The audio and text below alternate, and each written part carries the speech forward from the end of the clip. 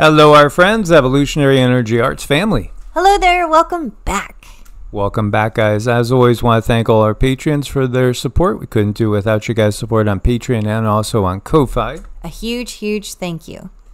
And everybody that's interested in getting energy work done, Vedic astrology charts, contacting guides, etc., you can reach out to us at evolutionaryenergyarts@gmail.com.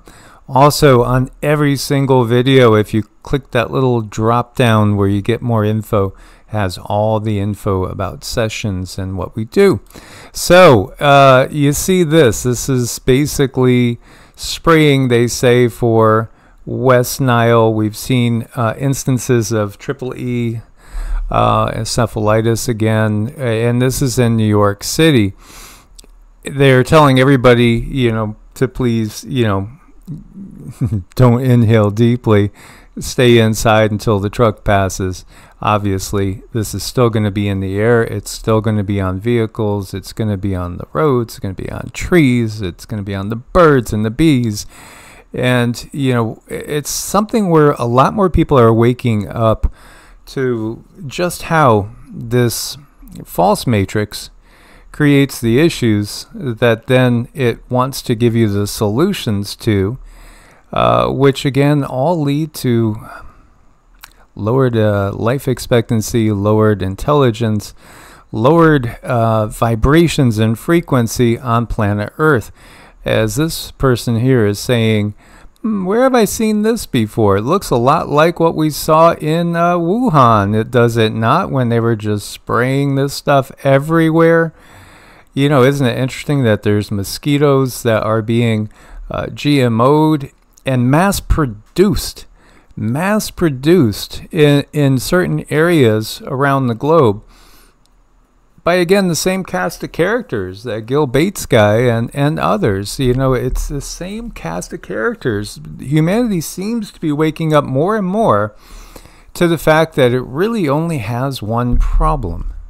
I'm looking at this and I'm thinking, while people have a choice, and I believe there's still a choice here, where you could call your city, town representative, neighborhood watch board, whoever it is, and talk to them about this. I did know someone who had a pretty severe autoimmune issue, and every time we saw them trying to spray anything for bugs around the apartments, we would say, no, you can't do this. This person has an autoimmune and you just can't. So I don't know if any of that at all is in play in any way, shape, or form, but I would be pulling every single card I could looking at this. This is really not good. No, and, I don't know if it's just a photo, but this one particular little mosquito, it looks a lot like it could be a drone, which there are drones. We've seen that too.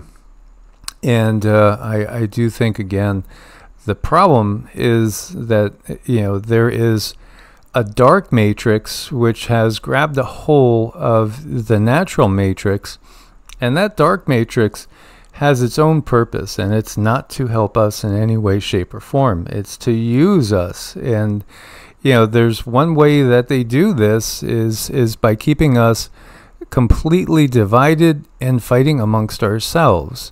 So here you have a Colorado resident saying that illegal migrants are now extorting American citizens for rent.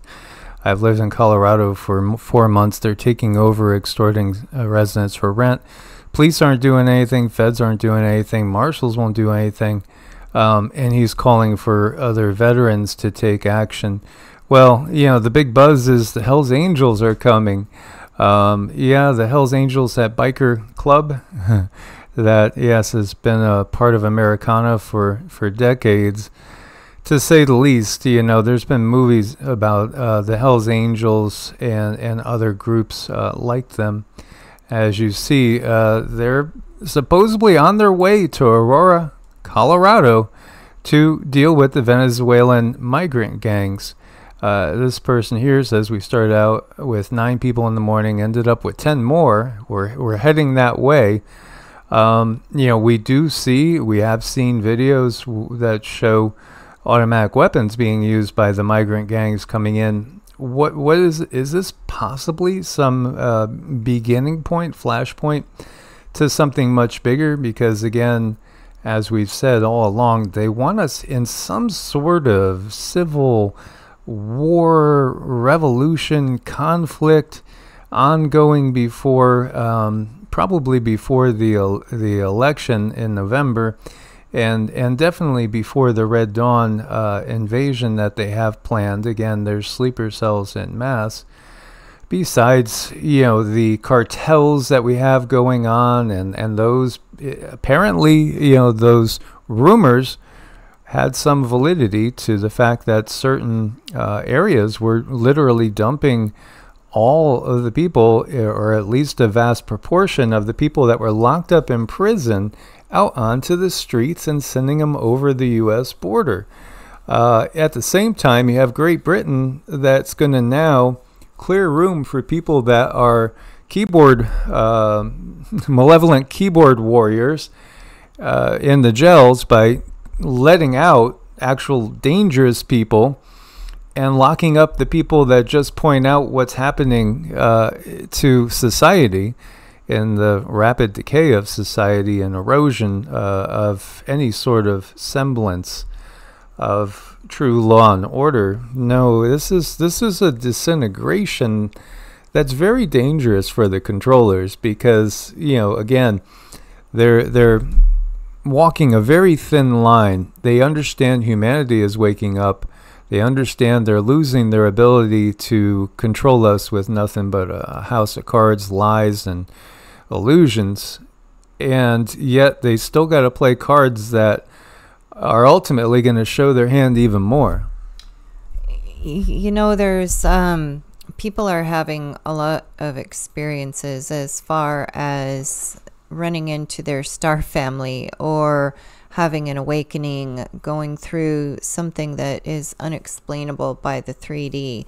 And like Mike said, it really is starting to get slippery for the controllers to grab hold of people and hold on to them, because people are onto them now. I mean, they played that one card, which, kind of blew everything for them, because now people absolutely do not believe them, but enough still do. So we're definitely not done yet. I'm looking at this and watching them.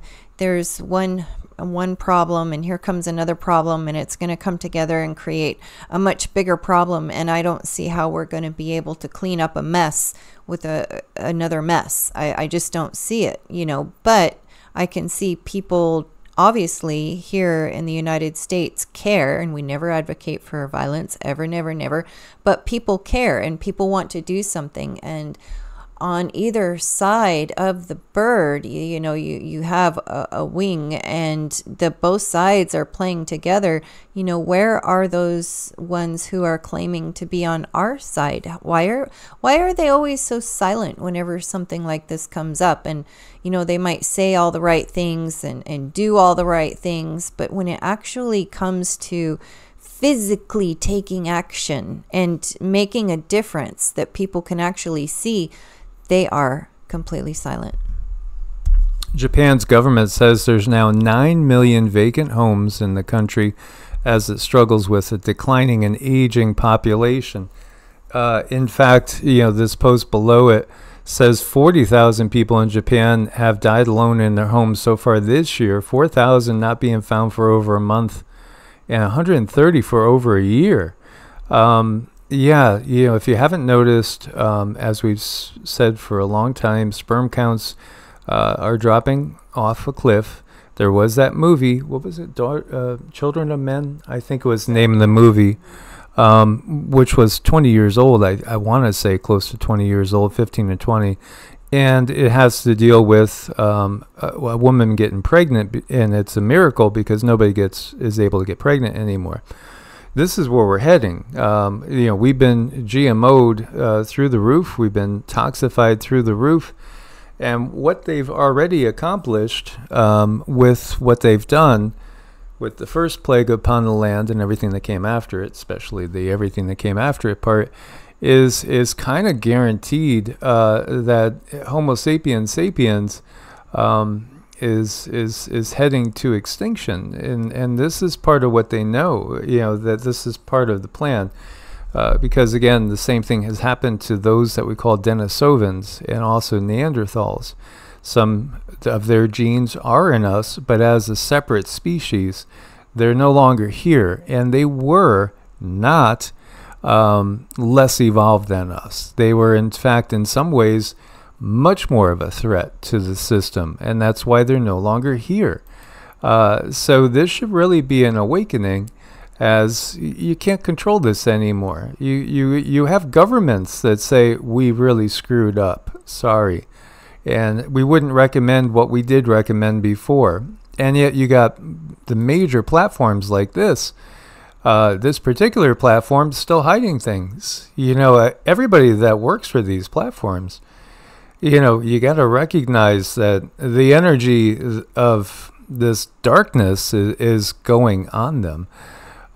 You have to really understand this picture. As we see, there's a lot of resemblance, is there not, again, between the Rothschild and the House of Windsor here. It's because they're all interrelated. They need to be of a certain frequency to be fully usable to the parasites, because these are parasites. These archonic forces are absolutely parasitic in nature, and they do congregate together. Again, you have such a tiny little proportion of embodied humans that are actually fully controlled, although many are influenced at different times. And when you think about it, and I've pointed this out before, he's very wealthy, Kenneth Copeland. I don't know how anybody could think, really listening to these people that are rich beyond belief and feel their energy and think that they're good, that they're serving humanity. They're serving themselves, and they're serving the darkness, the archonic forces, the forces of the dark matrix.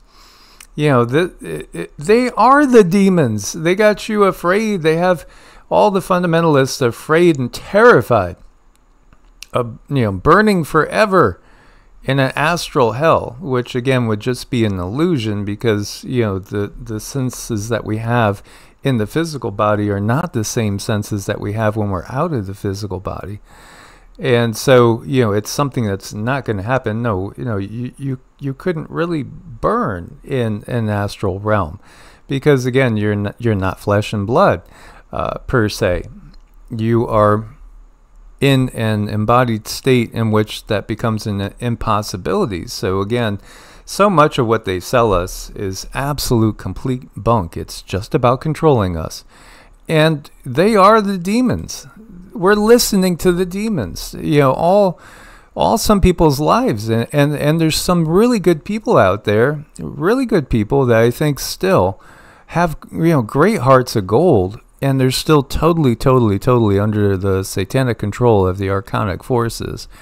And maybe we should refer to them as the archonic forces instead of the Lights, because again, the Gnostics did have it right in that there is a matrix within the matrix that's very dark, and it gives us the illusion that it's light. Now we understand. Many people get this now. You really get this. Obviously, you can see the symbolism. It's been the entire time in front of our faces, but we were just too naive in other ages when we looked, and Cindy was remote viewing the Denisovans. The Denisovans didn't have a clue what hit them. They didn't have a clue that hit them. They got blasted with a more intense version of what's up in the sky over us that's not natural all the time. That was how they were removed as a species. Yes, absolutely. And that has to beg you to ask the question, were they used to seeing aerial vehicles up in the sky all the time? Well, yeah. I mean, just again, if you really want to get answers, you have to look outside of the Bible and the Abrahamic tradition. You have to look to sources of where that comes from, which a lot of them are Sumerian, but again, the Sumerian itself is a distortion. Everything that comes out of the Sumerian mythologies has been controlled by the controllers, because again, that is in some ways the genesis of them taking control of this planet. If you want to find some angles that are not completely taken over by the controllers, look to those of the people of the Indus Valley and also the indigenous people around the planet with their mythologies and their legends and stories. They'll tell you again about the takeover of the earth by these dark energies, and some even come straight out and say they're reptilian energies. But not all reptilian energies, again, you can't put every group together and just say, all reptilians are purely evil. There's many different reptilian species out there, and when we talk about the Nagas are not the Draco. They are distinct, and they are not the same as the Draco. And then even amongst the Draco, you will have some individuals that recognize that they're on a path that's leading nowhere, and again, understand the bigger picture of things, since we are not egregores. We have source within us, so ultimately we are eternal consciousness. Do you want to be in this type of paradigm forever? Obviously not. And yet there are others that are egregores, that are not gifted with source spark. They do not have the source of everything inside them. They are thought forms that have been constructed, kind of soulless entities. And the more I think about it, I think some of those entities can be some of the ones that have been used to puppeteer humanity down and off of a cliff. But Mickey Mouse, I'm sorry, gotta tell you, Mickey's not a good guy. I know, I never really liked Mickey Mouse, but Bugs Bunny, he was different. I kind of liked him. And it's just so sad. You can go back and look how they manipulate children, and they're doing it to our children now. I really encourage anyone, if your child has a tablet or anything, be nosy. Be that nosy parent. Be a parent that's in their business. And privacy, thing of the past. When your child has access to the whole world, and there's people out there who will do just about anything to come in through back doors and seem innocent. They did it to us with the cartoons. I choose to still sit in a place where I woke up Saturday morning, I got my bowl of sugar, and I enjoyed it. That was my childhood. Then I went out into the farm, and I played with my animals, and I had a really, really good childhood. But as we grow and we understand this control matrix, we see more and more and more who the puppeteers are. And we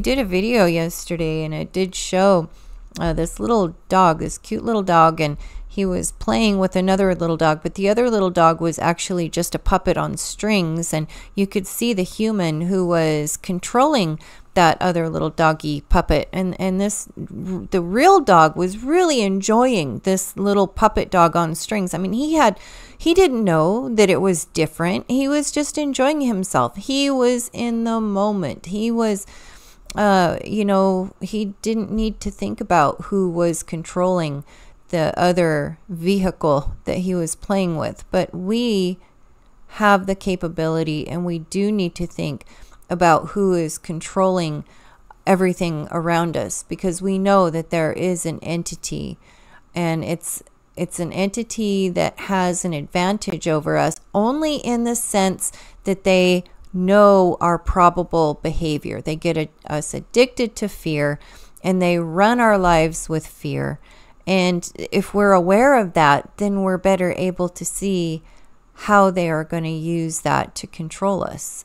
And we do have that source spark in us. We do have that capability to create. And that makes us very, very special. And I think more and more people are understanding how special they really are. And even if you're in a life and there's a lot of trauma and there's a lot of pain, don't forget you have that source spark. You can create something different. We have to get better. We have to heal our bodies. We have to heal the mind, have to heal the soul, so that we can expand that creative expression of spark and realize that there is a puppeteer there that we might not be able to see. So we help each other out on that. Absolutely. And here it is in 12 seconds. The question, who runs the world? And then this guy having his cup of coffee answers that question. And I just thought this was really kind of cute, as you can see. Uh-huh. Uh-huh. Uh-huh. Uh-huh. Yeah. Mm-hmm. Yeah. Yeah. Okay. Uh-huh. Well, yeah, sort of. I mean, that is a way of looking at it that is awakening. And ultimately, again, adding that other part, which is going to be the hardest part, I think, for some people to swallow, the fact that these are not humans. These are not humans. No, they're not humans. But we are, and we have to realize that we hold the cards. We are in a relationship with some very abusive beings, but we hold the cards. We create our own surroundings. It's up to us. Absolutely. And so they rule through division and chaos, and they count on anger and vengeance and violence, etc., etc. How can you destroy this?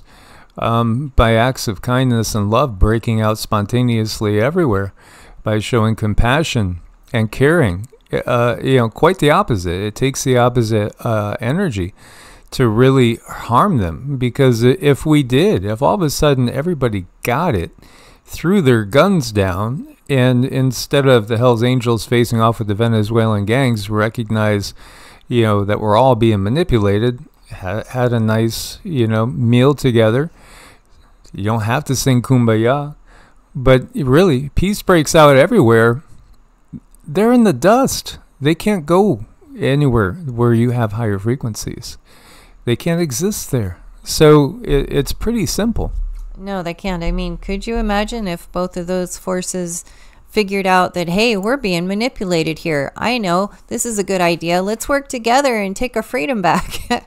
Could you imagine? I mean, that would be wonderful.